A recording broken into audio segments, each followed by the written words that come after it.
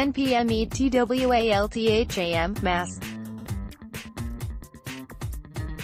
Longtime New England Patriots fan Gary Bell was having a conversation with his 17-year-old son the morning of Super Bowl LIII, and his anxiety was high. "I was so worked up. I get way too into it and I didn't know what to expect, and I said to him, if this is another 2 or 3 point Super Bowl, I'm going to have a heart attack. I can't take another game like that," Bell recalled. "I was joking, but then I actually had one." Bell's story has a happy, healthy ending, which is why the 51-year-old police officer in Waltham, a city just west of Boston with about 62,000 residents, can now tell it with smiles and laughter. "I kept saying to the doctor, if they would just score a touchdown, I bet my heart rate would go down." Longtime Patriots fan Gary Bell. It's a tale that many Patriots fans who have experienced the emotional roller coaster of Super Bowl triumph and despair in the Bill Belichick-Tom Brady era can relate to.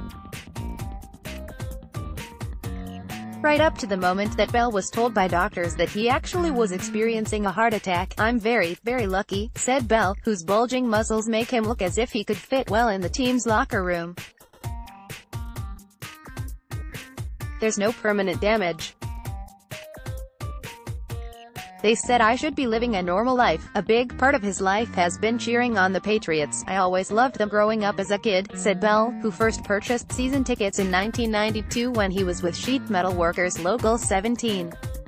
His seats in Section 220 of Old Foxborough Stadium cost $28 apiece in those days, and the $280 investment for the season further fueled his passion for the Patriots.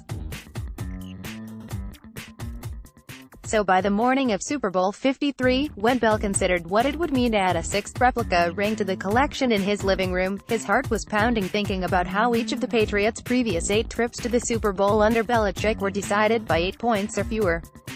He was also fighting a nagging cold as he drove himself to a nearby urgent care facility. "I wanted to feel better for the Super Bowl," he said.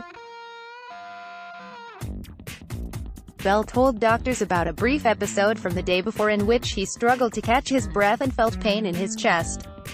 He attributed it to maybe eating too fast.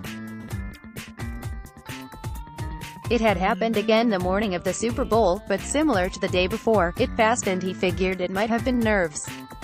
Bell's standing heart rate was 151, which led doctors to believe they might have wired his EKG test incorrectly. They showed him a picture in which he said lines were pointing down when they were supposed to be pointing up. Then, when the second test produced similar results, he was told that an ambulance was being called to take him to the hospital. But Bell, who describes himself as stubborn, wondered if there was a chance to alter the agenda. Longtime Patriots fan Gary Bell, standing next to his replica Super Bowl ring collection, on experiencing a heart attack during Super Bowl LIII. "I'm very, very lucky. There's no permanent damage." Mike Reese, ESPN. "The Super Bowl was in 4 hours, and I was thinking there's no way I can miss that," he said, as there were plans to watch with family and close friend Nick Martarilli at home, where they would eat Martarilli's homemade ravioli, meatballs and sauce as the Patriots took on the Los Angeles Rams. So against his better judgment, he signed papers that acknowledged the risk he was taking by leaving, only to find himself in a nearby hospital a few hours later. Bell had been getting things ready for the Super Bowl at his home when he again began experiencing pain in his chest, which led a friend to insist he go for further medical evaluation. That meant he would watch the first half of Super Bowl LIII from the emergency room. "I kept saying to the doctor, if they would just score a touchdown, I bet my heart rate would go down. There's no way the Rams are going to score on them. 1 touchdown and the game is over," Bell said with a smile. "They kept saying to me, would you stop worrying about the football game? It was funny, but everyone there was still into it." The Patriots held a 3-0 lead at the half, and Bell's condition had seemingly improved as his heart rate was down considerably and he said he wasn't experiencing any discomfort. He then asked doctors if he could leave to watch the rest of the game at home. "Who can spend big cap space for every team? Why Giants are stuck in rebuilding limbo." Thomas, Matthew Fit Ravens needs Matthew Jackson priorities for Texans predictions for all. 32 teams, top free agents, NFL draft, mock drafts, prospects and more. Doctors advised against it, but Bell's stubborn side won out again, and after signing a bunch of papers to acknowledge the risk he was taking, he returned home in time to watch Maroon 5's halftime show. And then, of course, the exciting second half in which the Rams tied the score before the Patriots ultimately recorded a 13-3 victory. Everything seemed okay to Bell at that point. He had promised to make an appointment with his primary care physician the next day. His heart rate at that visit was 116, and he was referred to a cardiologist, with the goal to determine why his heart rate had spiked to 151 the day before. Bell returned to work that night. He has been a member of Waltham's police department since shortly after Sept.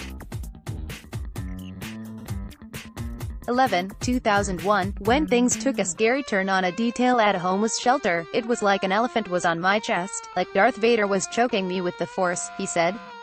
I didn't want anyone in the department knowing about it. I was embarrassed, and I didn't want to believe it was a heart attack. Later that night, Bell's jaw locked and his neck grew stiff, and he drove himself to the hospital. I was so scared, he said. They remembered me from the day before, wheeled me in, and when they gave me the EKG, the person turned white as a ghost and took off. I knew it wasn't good. The next thing you know, I have a team of doctors surrounding me, sticking me with needles, giving me IVs, putting stuff under my tongue. They said, "Listen, Mr. Bell, you're having a heart attack." Bell was then transferred via ambulance to a Massachusetts General Hospital in Boston. I thought my life was over, he recalled, thinking of all the things he would miss, such as his son's hockey game in a few days. But his nerves were soon eased by those in the ambulance, and shortly after arrival at the hospital, the blockage in his heart was cleared by doctors. He felt instant relief. I spent the next 2 days in the hospital, and I'm looking out the window thinking, shoot, you can't even see the Super Bowl parade from here, Bell said with a laugh. But all my friends who went to the parade then came to my room. I had a lot of visitors. They all asked me the same question, why would you leave the hospital? I told them, it could be the last one they win. You never know.